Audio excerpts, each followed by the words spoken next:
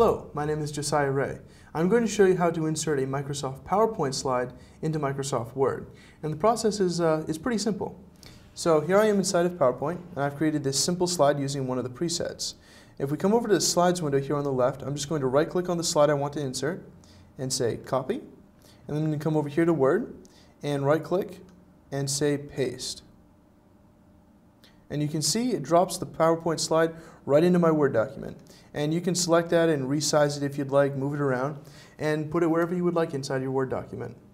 I hope you've enjoyed this short video on how to put a PowerPoint slide inside of Microsoft Word. If you've got any other questions, please email me at josiah@jraystudios.com. I'm Josiah Rea.